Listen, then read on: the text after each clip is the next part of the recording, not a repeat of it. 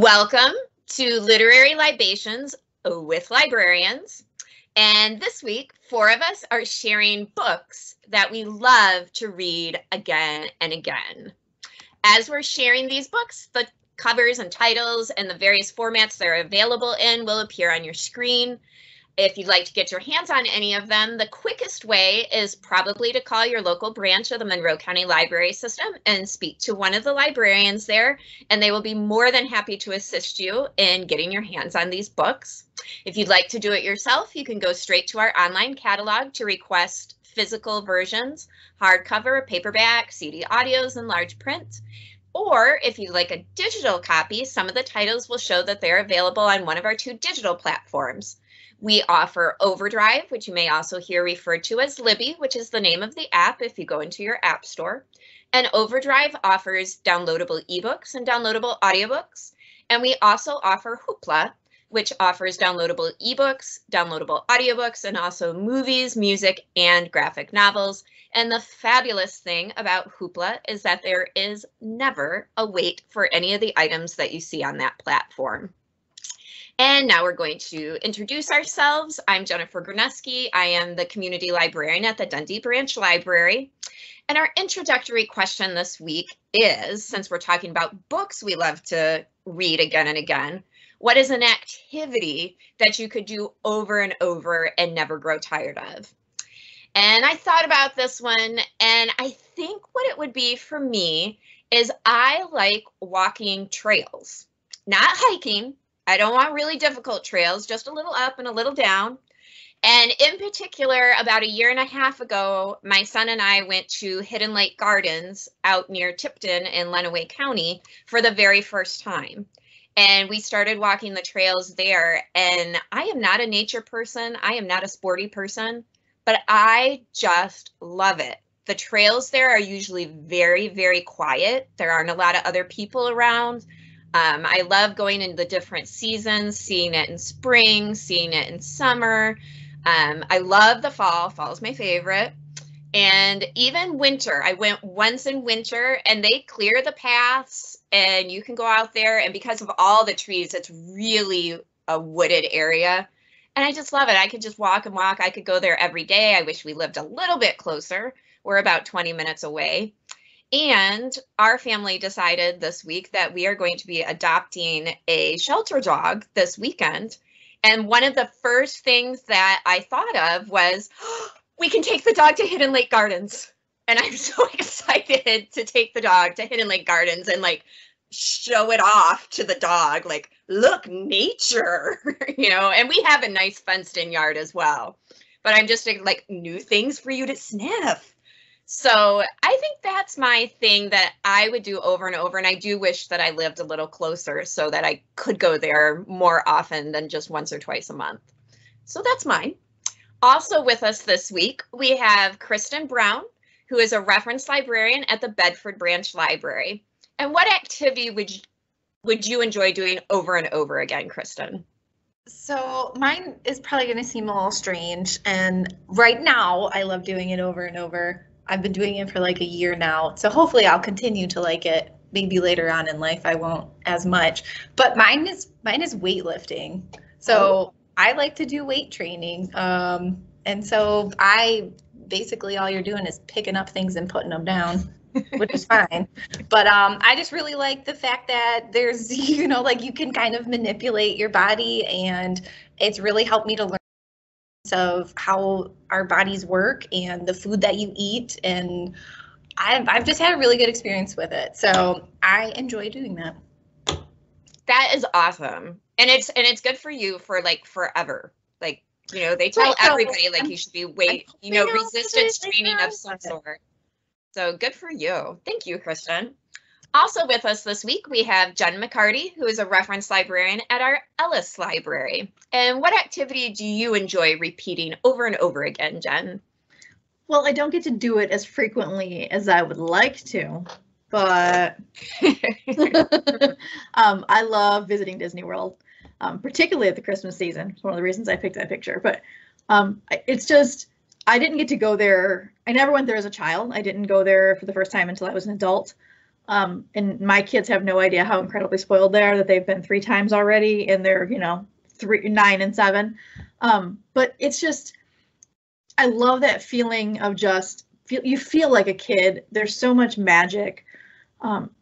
It totally transports you to an entirely new, new place. And like, I know there are people that don't like it. There are people that are like, oh, it's crowded and it's expensive. And it is all of those things.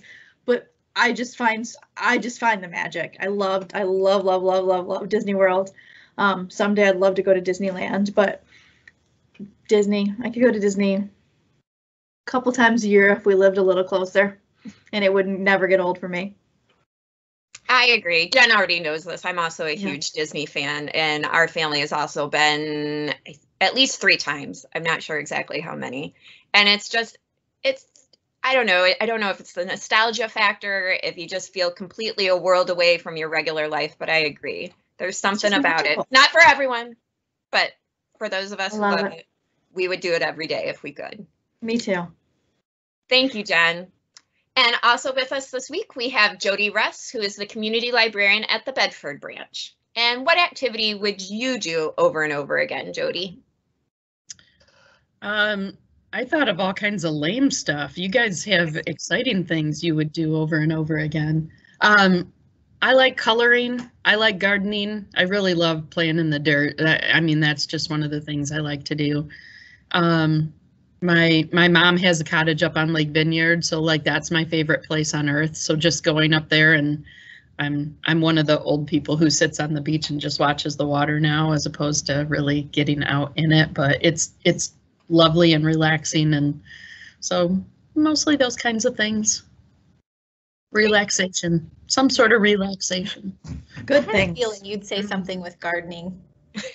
Yeah, I know you like your gardening. I do. I really do. I'm watching those squirrels now. I've planted 270 bulbs in my new garden bed over the last couple weeks to a month, and I tell you what, there's going to be some squirrel stew coming up pretty soon if I see those squirrels sniffing around out there too much more. We did like 50, I think, tulip bulbs a couple of years ago. And yeah, I was like, and I don't like to garden, but I was like, don't you touch my bulbs. Squirrels, I normally like you, but not right now. Although I did think about you, Jody, the last time we went to Hidden Lake Gardens, because they have some amazing plant things. And I know nothing about plants. And I'm like, here's me chugging along going, I love nature. I don't know what that tree is. I don't know what that plant is. I don't know what that flower is. Like, I don't know any of it. I just am happy it's there and I am existing in it. But I'm glad there are people that do know. That's the whole point. Because so many volunteers work there and keep it amazing looking. Yeah, that's the whole point of Hidden Lake Gardens, is to education about plants. And here's me. No, I'm just here to walk. Bring my dog. And bring my dog. Complete side note, I just saw your mug, Jen, and my face was like, I know, so good. Oh my gosh, I love it, Jennifer. If you don't know who this is a bean from Strange Planet. We do have one of the Strange Planet books available in the library system, and I actually probably could have used that for one of my books today if I had been thinking about it, because I've read it over and over and over again. About it. But if you need a family-friendly laugh, Strange Planet, check it out. They're available online too. So funny. Love the beans. So glad to notice that. Changed up my mug this week. So, all right, let's have Kristen get us started with books that you love to read over and over again. So with this topic, I knew I had to jump on this one super quick because I picked Harry Potter, and if you know a librarian, you know they love Harry Potter most of the time, especially Jody, because I know Jody loves Harry Potter. But I chose the first one, but I just was talking about this. It's kind of just talk about the first Harry Potter, because if you read one, it's hard not to read the other ones. So Harry Potter has everything that you would want in just like a feel-good comfort book, right? So you have like this amazing friendship. You have a main character who starts off in the bottom and then kind of like the bad characters of the book, kind of get what's coming to them. You have this fight of good versus evil, and J.K. Rowling just does a great job with developing her characters so that you really form these relationships with them.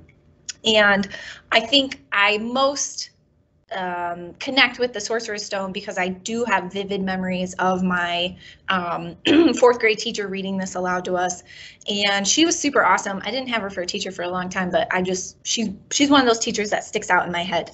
So the story follows Harry Potter. He lives with his aunt and uncle and his cousin, who are pretty much horrible people. All they care about is themselves, how society thinks of them. They're very hoity-toity, and they have some crazy names. So Vernon, Petunia, and Dudley. And they just treat Harry horrible. They took in Harry. He was an orphan, got dropped off on their doorstep, and they pretty much just hold that against him every day of his life. Like, he walked there and was like, hey, take care of me. So he sleeps in the bed under the stairs, and he has to wear all of Dudley's old clothes, and you just get this picture that, like, but the thing with Harry is he's such a unique character because he doesn't really lash out. He's kind of calm about it. You know, obviously he's being treated bad, but he doesn't resent anybody. He's not a super angry person. And then this incredible thing happens, or over time he kind of sees these little things that happen, but this big incident happens at the zoo, and he realizes that there's something different about him. Some weird things are happening. And after this incident happens, he ends up having to leave the house where they are. His aunt and uncle take him away to this hidden, it was like a shack in the middle of nowhere. And Harry doesn't understand why they're doing this. There's some reason why his aunt and uncle have taken him away. They're really scared for some reason. And then in comes Hagrid.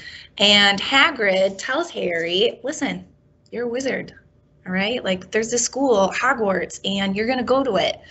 And then you find out kind of the reason why his aunt and uncle were so against him finding out anything about that side of the family.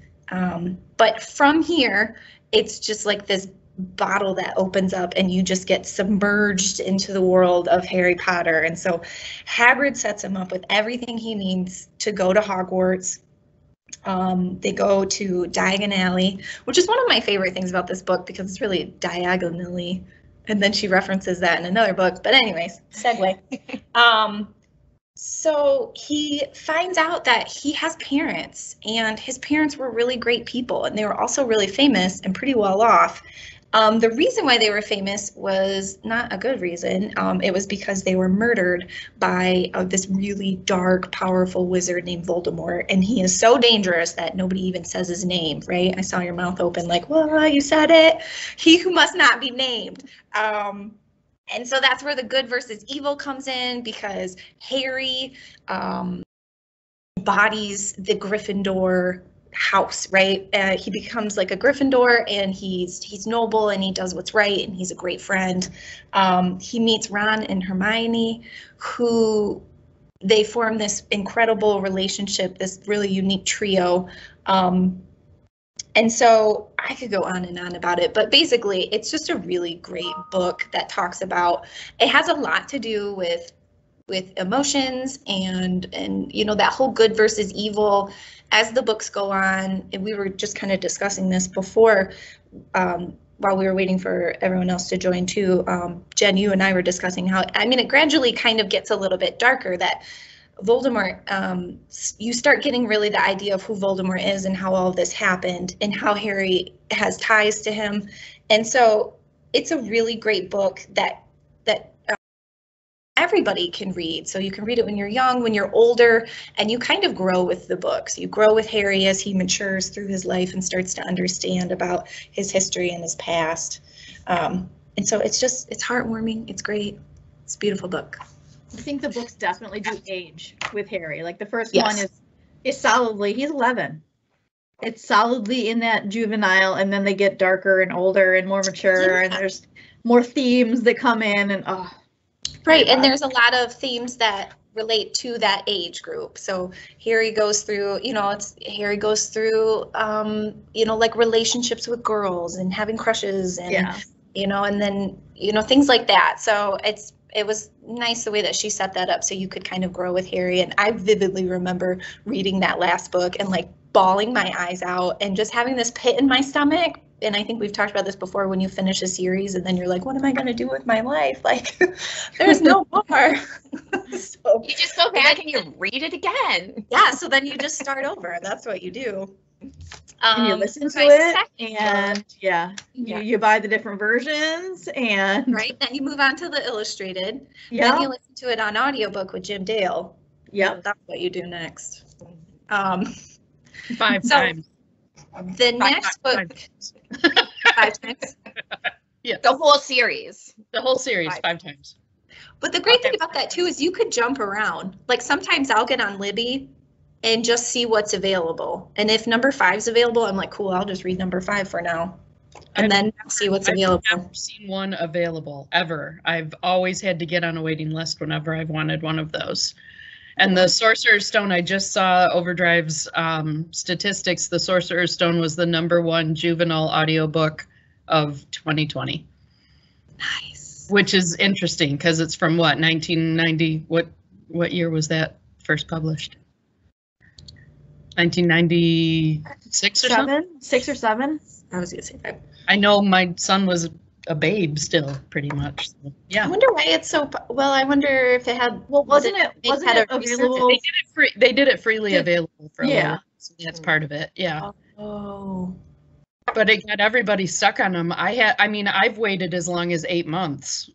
Recently, this last time that I just finished listening to them, I waited 8 months for individual titles because that's just how many people still want to listen to them. So They great. just did a podcast too where the cast from the movies Oh yeah, I read it. excerpts from the Oh. book. Yeah, they did that during lockdown. Now that you say Yeah. that, yeah, and they kept releasing them. That was really neat. That was neat. They're just such, like, you just kind of fall into that world, and you can read them for so many different reasons. You know, Yeah. as a kid, you're just reading it for the adventure and the cool magic, and you wish you had magic. Right. And then like as an that's the thing. adult, you're seeing those children and those teachers in such a different light. And rereading them always opens up something that you didn't see the first time. Like my son I'd have to ask him how many times he's read the whole series, but we got him his own copy of it. And the first time I read them with him. And then once he got his own copy, he's reread them, I don't know how many times. And as he's getting older, different things are more important to him. And he'll talk about different things in the book. So you just sink into that world. She You did a can't go great wrong job with building. Harry. Yeah. All right, Harry Potter, 2 thumbs up. Also, have to ask the obligatory question, since I think we're all Harry Potter fans here, is what house are you? Slytherin. I think I'm actually I'm a Ravenclaw. I think I'm a Two Hufflepuff. Ravenclaws, 1 Slytherin. Are you a Ravenclaw, Kristen? I could see you I as a don't know. Maybe I'm a I don't know. I'm a Hufflepuff or a You Ravenclaw. haven't taken the test on Pottermore, and you got to talk about did. Harry Potter. It was a really long time No, ago. you're done. But I remember I was like, this isn't Gryffindor, so I don't really want to be a part of My household is divided. My husband wants to be a Slytherin, but he's not. He's not at all. He's a Gryffindor. My oldest is a Hufflepuff, and he's a proud Puff. My youngest wants to be a Gryffindor, and he's not. He's a Slytherin. 100%. My son is also a proud Puff. Yeah. And my husband is a Gryffindor. Yeah. So Brian we've is got, a proud. If we had a 4th one, maybe they would be a Ravenclaw. Maybe the adopted dog's going to be the Ravenclaw family. full circle. That's right. All right. And your other book, Kristen. So the other one is it fits in with the time of the year, which is probably why I chose this one, because I literally read this every year, and I think I read it at least 3 or 4 times during the Christmas season, if not more, because it's a relatively short book. I also really love listening to it on audiobook, so check that out for sure. The thing that I love about this book is it's a classic. Everybody knows about it, but I think everybody knows about the video versions, like the movies, instead of the actual Charles Dickens. And it is funny. And I did not expect it to be funny when I first read it. I was like, this is going to be a really serious book about these ghosts. And I mean, that's how the movies usually are. But like, it's funny. There's so many like little ones, even the way that he opens it up about being dead as a doornail and how dead can a doornail be, and just like crazy things that he does. It's beautifully written, and it's super vivid in details.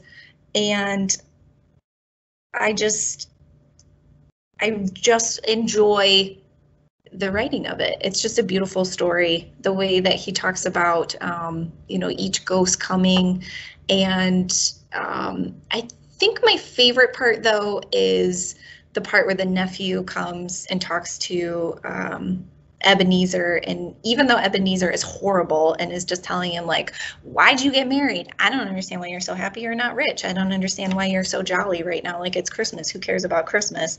And his nephew is still like, well, I'm still gonna wish you Merry Christmas anyway, because that's what we do in the Christmas season.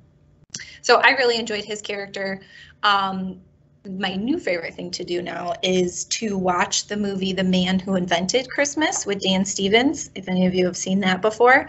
That's my new favorite thing to do because it talks about the story of A Christmas Carol, but it's also biographic, and then it talks about his own life, and to a certain extent, I mean, it is fictionalized, but it also talks about his process and how he wrote the books, because he wrote them in I think it took him 4 weeks from like the time he started it to when it got printed, because he wanted it to be a Christmas book. And it just really stresses the fact that during that time, Christmas was not really a big deal. It wasn't something that people celebrated in the way they do now. And so I personally like it because of the ties to Charles Dickens. I think he's a fascinating person, and also just the beautiful writing. So Everybody's favorite video version of Christmas Carol. I like the George C. Scott version.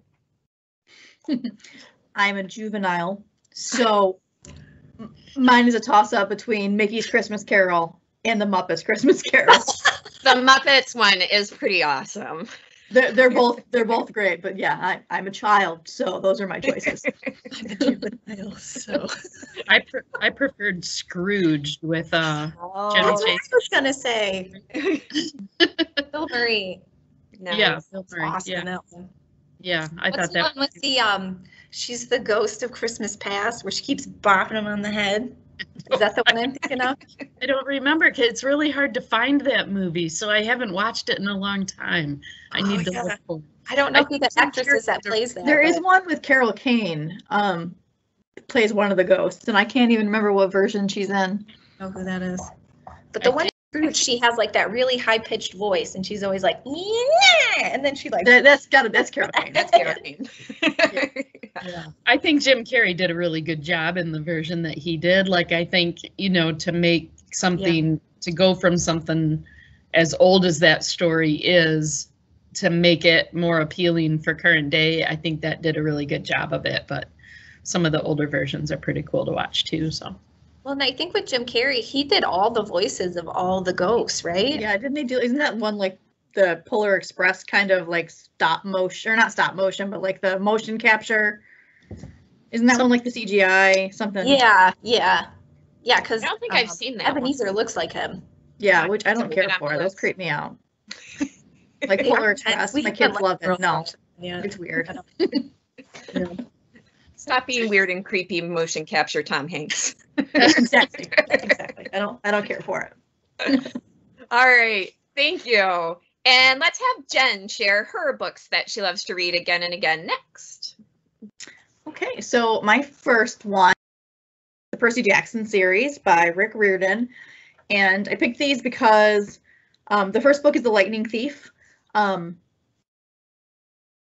read them first, and then I made my husband, I believe we listened to them all together, and he's not a huge reader. He's like a, short newspaper kind of reader. He doesn't read a whole lot of fiction, and he loved them. And then I think we've listened to them more than once. Like for a while, we have family in a lot of other states, so we would travel and we would just get audiobooks and we'd listen to them in the car. And like we did all the Percys that way, and it's ones that like we both know we enjoyed, so we've done them more than once. And the audios are good. And now my kids have read them. We've read them together as a family. So these are books that I've came back to at different stages, and they're just so good. So if you're not familiar with the Percy Jackson series, Percy it's a kind of Harry Potter-esque, really. He's a young kid. He's kind of troubled. He's always been in trouble at school. He's constantly getting kicked out of schools because things happen, and he's not a bad kid, but like trouble happens and he's always in the center of it. So he gets in trouble even though he didn't necessarily maybe cause whatever it is, but he's about to get kicked out of another school, and he discovers that he's actually a demigod. His father is one of the Greek gods. Initially, he doesn't know who his father is, but he knows that his father is one of the Greek gods, and that's why all these things happen to him, because the Greek monsters want him out of the way. So to train for his life as a demigod, he goes to Camp Half-Blood, which is run by Dionysus, who's the god of wine, and he's there for punishment. And Percy's mentor is Chiron, who's a centaur. You know, and the first time he finds that out, like, oh wait, what? His best friend is a satyr, and then there's another friend. It's like I said, it's very Harry Potter-esque in that it's Percy and a male friend and a girlfriend. His other friend is oh my gosh, I'm blanking on her name, Annabeth, and she's the daughter of Athena. But I love these books because there's tons of action. Of course, he's got to try, he's got to go on this giant quest, but there's all this really cool Greek mythology also brought into the modern age. And so I love these books because they're fun, but there's also like my oldest son's, like, one of his favorite books right now is a Greek mythology book. It's like weird but true Greek mythology. And so reading Percy really got him hooked on the Greek myths, which just opens up a whole, slew of things to discover. So I love this series. I came back to it multiple times since it's been out. And I also enjoy that Riordan has done other myths. Like he's done the Roman equivalent of a lot of the Greek stuff. He's done some of the Egyptian stuff. Now he's working with some other authors to do other things, like branching out into other sort of mythologies. So Rick Riordan is one of my favorite authors. I love all the stuff he's done, but Percy, so good. And if you're a Harry Potter fan and you haven't read Percy Jackson, do it, because you will love them. Maybe not quite as much as Harry, but close. You'll want to get a Camp Half-Blood t-shirt when you're done. So that's my first book. My second one, if you have been watching or listening to our Library Libations, you have heard me talk about this before, but I'm going to do it again. Jim Butcher's Dresden Files. The first book is Stormfront. Harry Dresden is another great Harry. Harry Dresden is a wizard. He's the only wizard in the phone book. He's basically like a PI who also happens to be a wizard. So the first book follows him and Karen Murphy, who is a police officer in the Chicago Special Investigations Unit. They handle all the weird stuff, and she has Harry consult for her because he knows weird. He's a wizard. The first book is really kind of classic mystery. Some people are murdered. The circumstances are pretty grisly, and a person couldn't have done this. So I love this series. I just recently read all of them. There's like 15 books. I just reread them all. I've read Stormfront probably 5 or 6 times. There was a TV show on Sci-Fi based on this that wasn't great, but I watched it. That's loyalty. Yeah, I just love Harry Dresden as a character. I love this series. I just recently found out that the books are narrated by James, and I always say his name wrong, James Marsters, I think I got it right, who was Spike from Buffy the Vampire Slayer. So I haven't listened to them yet, but it's on my to-do list because I love the books and I like Spike. So this is one of my favorite series. If you like supernatural fiction, if you like kind of noir, especially the first few books are definitely more of that noir mystery kind of feel. that happens to have magic. So one of my favorite series. I can read these over and over and over again, and I enjoy them every time. Nice. Thank you, Jen. And let's have Jody share her books that she loves to read again and again. Okay, so I have 3 titles on my list today, but one of them real briefly about. The first one that I've got on the list there, I got to pull up my notes, so forgive me for a second. Okay, the first one on my list there is The Killer Angels by Michael Shara. It's originally published in 1974. It won the Pulitzer Prize. It's the story of the Battle of Gettysburg during the American Civil War, and it's what the movie Gettysburg that Jeff Daniels and Martin Sheen are in. That's what that movie is based on, is that book. It's such a deep story about all the players involved in the battle, and of course it's fictionalized because, you know, they can't honestly know all the details of what everybody said and what everybody did. But Michael Shara did an amazing amount of research, looking at, you know, that was back in the age when people wrote things all the time, you know, kept daily diaries and wrote letters and all kinds of things. So he did an amazing amount of research to write this story. It really delves into the personalities and the inner conflict of all the key people involved. I'm a sucker for history anyway, but it's such a sweeping story. Like, it's just, to me, it's really moving. I was able to visit the battlefield at Gettysburg and do the whole tour with reenactments going on and everything. And when you see how beautiful that area is and that land is, and to think about the devastation that happened there, in a multiple day battle, it's just so very moving. It's very, it's like peaceful, but not at the same time. It's just really, I get a really interesting feel when I was there.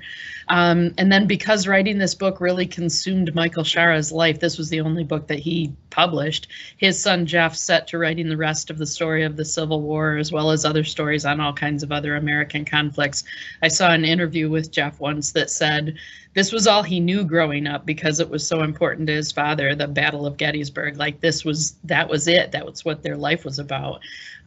So it seemed only natural to him that writing more about that is what should be his life's work too. So, and he writes really good stories too. I mean, The Killer Angels is better than the other stories, I think, but that's just my personal opinion. That's just how it came across to me.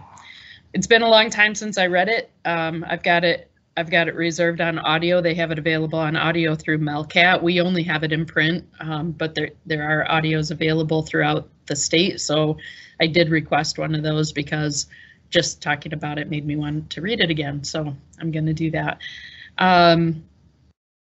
Okay, so that was the first one, and then the second one I was going to talk about would of course been Harry Potter, although I would the third book, because that's when he meets. My favorite too. Yeah, when he meets Sirius Black and he gets, you know, he has family again, and or family who cares about him, I should say. Yeah, that's, to me, that was the best of the series.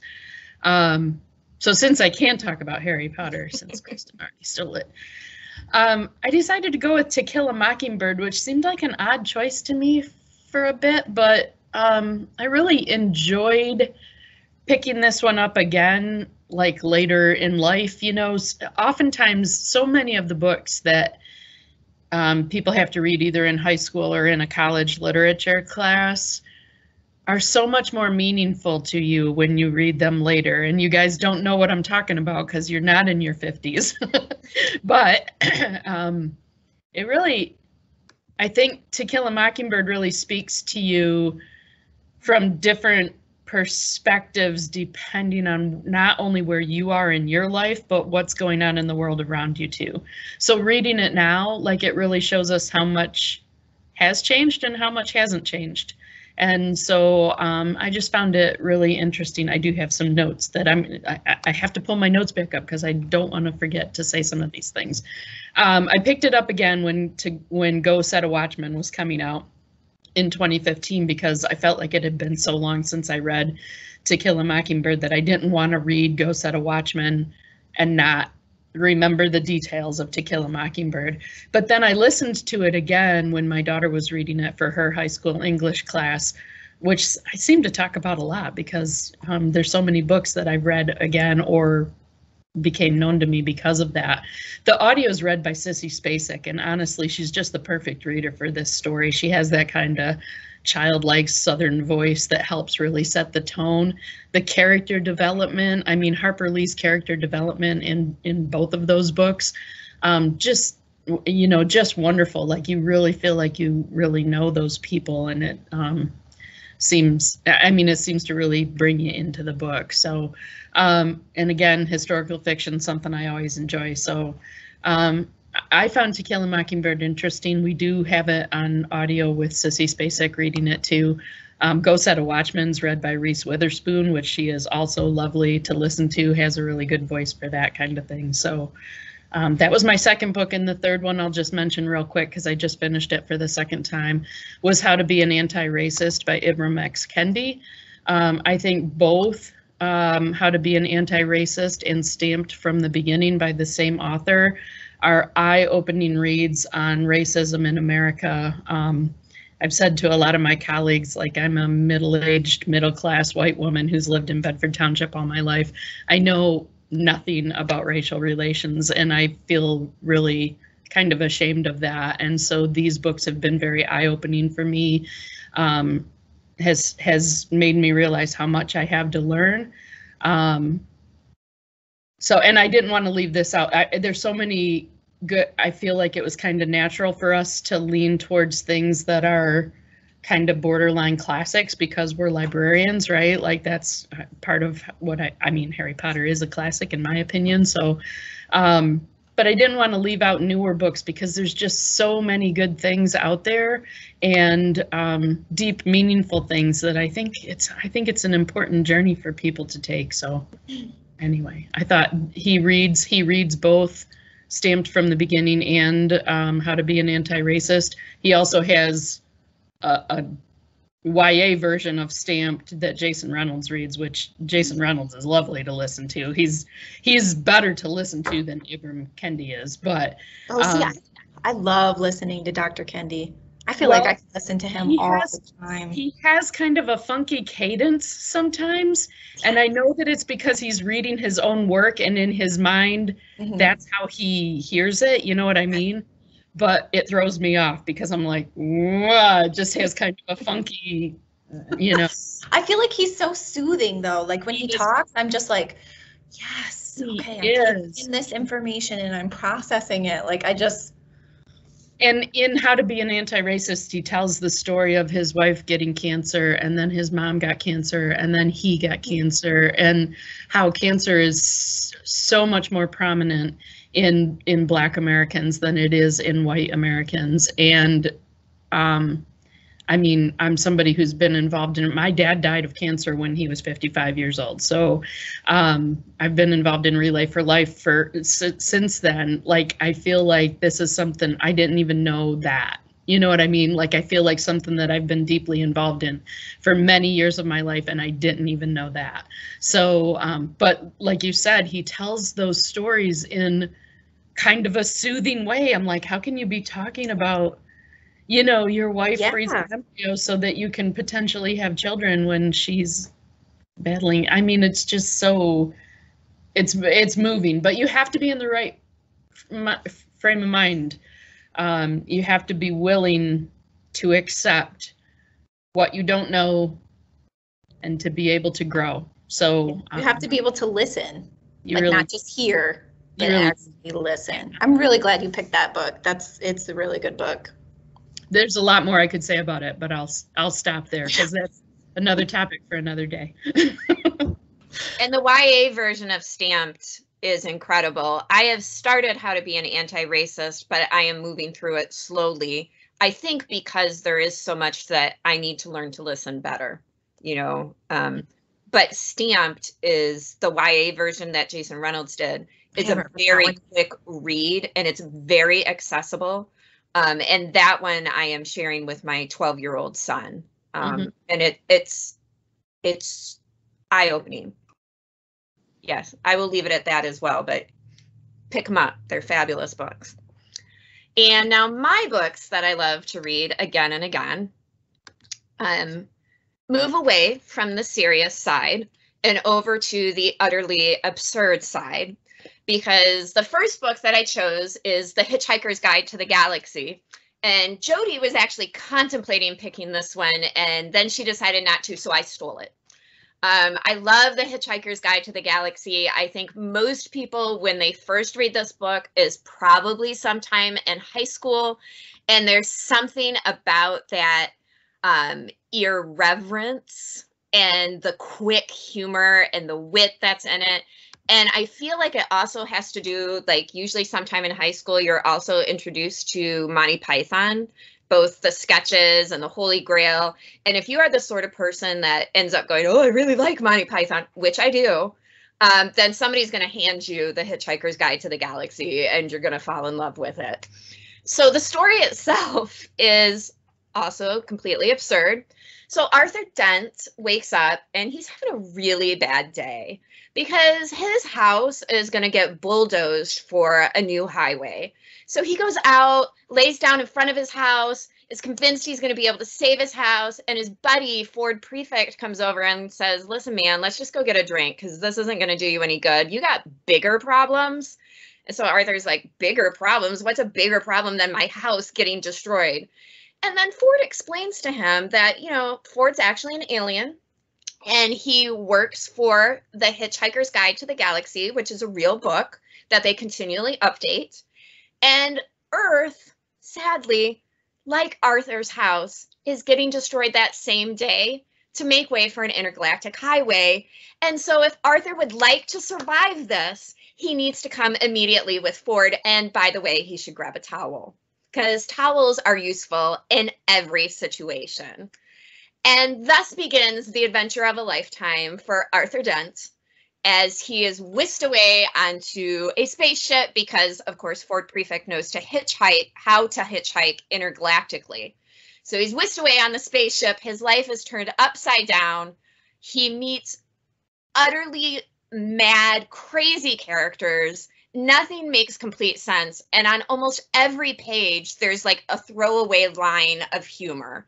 It's just a wonderful book. And anytime you just need a break from the world as it is, even though Adams has kind of a dark view of the world as it is, this is a great way to just laugh as you read about, yeah, life can be pretty crazy and make no sense. And it's still enjoyable and funny to be a human in it. So a couple of lines from the book to give you an idea of what it's like. So there's a description of the planet Earth, and one of the reasons why nobody else in the galaxy is terribly concerned that it's getting destroyed, because, you know, it's Earth. Who cares? So this is the description from the book. This planet, referring to Earth, has, or rather had, a problem, because at this point it's gone, which was this. Most of the people living on it were unhappy for pretty much of the time. Many solutions were suggested for this problem, but most of these were largely concerned with the movement of small green pieces of paper, which was odd because on the whole, it wasn't the small green pieces of paper that were unhappy. And I just love that description because it's like, it just points out like this life that we live is sometimes so silly, and yes, you got to take it seriously, but sometimes it's okay to just go, what are we doing?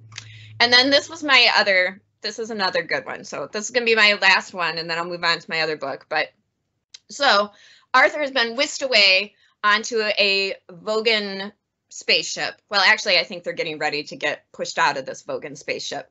But he and Ford Prefect are kind of in dire straits here. Things are not going well. They're going to get, you know, kicked off this spaceship out into outer space.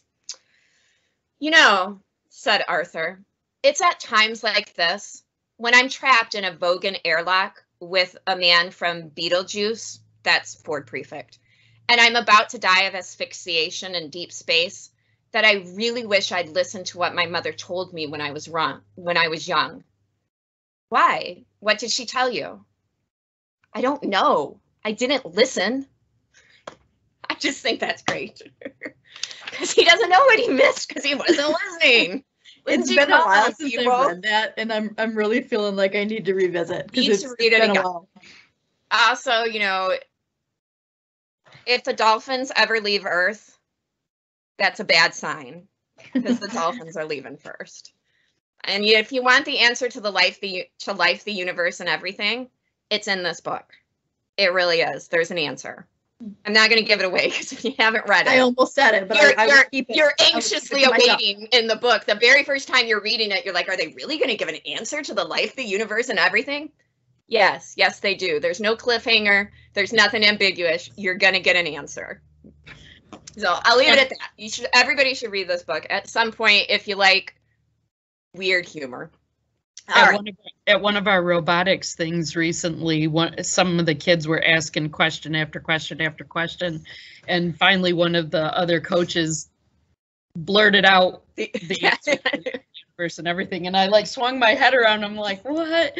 And of course the kids didn't have any idea. That particular coach happens to be my son's age, but the kids didn't know what he was talking about because they're middle schoolers. But I thought that was pretty funny that the adults in the room got it. All laughed. Yeah. And it's funny because it's you get it and you go, oh.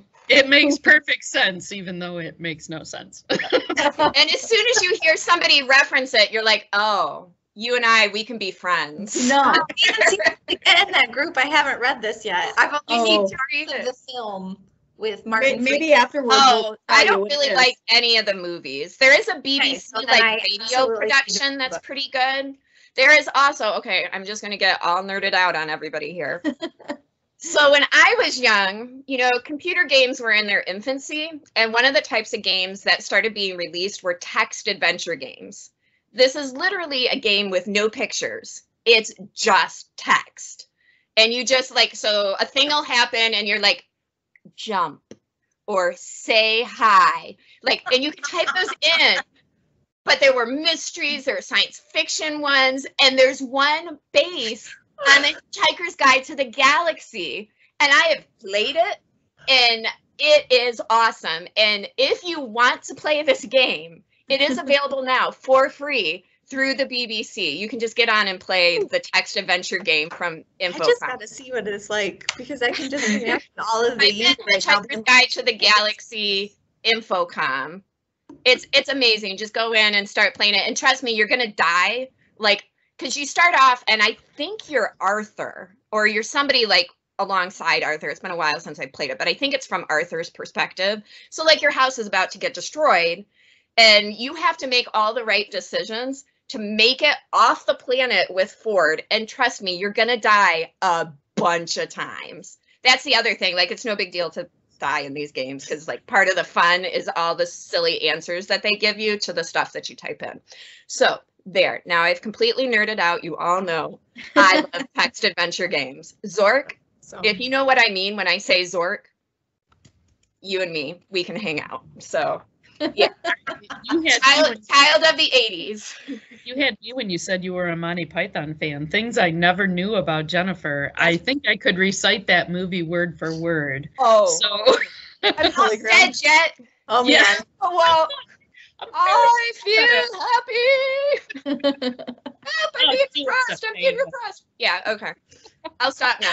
I love Monty Python. I love the sketches. The Department of Silly Walks. The parrot. Okay, I'll stop now. So my next book. On the bright side. In fact, one of the sad things, see, now I'm not going to stop. Jody got me started. One of the sad things that happened during lockdown was that the Stratford Festival over in Canada was doing the musical, the Monty Python musical, at the Stratford Festival this past season. And Mike and I had booked Airbnb, and we were going to go over and see that show for the weekend. And we were booked for May. And of course, one, we can't travel to Canada, and we couldn't then. And they ended up having to close their whole season, which makes me super sad. But we donated our tickets to the festival cause. But I hope, you know, maybe they'll repeat that season because I would love it. It's Spam-A-Lot. I was trying to think of the name of the musical, Spam-A-Lot. My brother and I went and saw Spam-A-Lot at the Toledo Stranahan Center. Yeah. My husband has always wanted to see it, and the last time it came around here, the tickets were really expensive, and I kind of complained about the cost and we didn't do it. And he's never let me live it down. Remember when I wanted to see Spamalot and you wouldn't let me buy said no. I have my own Black Knight at home and all of the body parts. All that is awesome. Every flesh wound. Black Knight always triumphs. Oh, good times. Good times. All right. So my last book, which I almost feel is going to be like underwhelming now after this. But my last book is The Murder of Roger Ackroyd by Agatha Christie. And on a lot of lists, this is considered to be one of her best works. So in this particular one, you go to the quiet English village, because I don't know, Agatha Christie is always going to quiet English villages and killing people off. But you're in King's Abbot, and King's Abbot happens to be the town where Hercule Poirot has retired to. And so one of the widows in the town, who's well known, is found dead. And she's found dead of like sleeping pills. And so they aren't sure if it was accidental, if it was a suicide. And then her fiance thinks that it's actually possibly murder. And so he invites all of these people over for a dinner and starts sharing his story with several of them that he trusts, that he thinks that this might possibly have been murder, that the widow that was killed, or either was killed or committed suicide, maybe it happened because her husband had died a year previous and there were suspicions that maybe she had murdered him. And so now Roger Ackroyd, her fiance, is concerned that something happened to her because of these rumors and suspicions about her. So he invites, you know, if you've read Agatha Christie, there's always a gang of people. He invites a doctor over. He's got his sister-in-law and her daughter. He's got his personal secretary. So there's a whole gang of people at the dinner. The dinner ends. They're all kind of aware about his concerns. They all leave the house. And then he turns up dead, which you know from the title, so I'm not giving anything away, The Murder of Roger Ackroyd.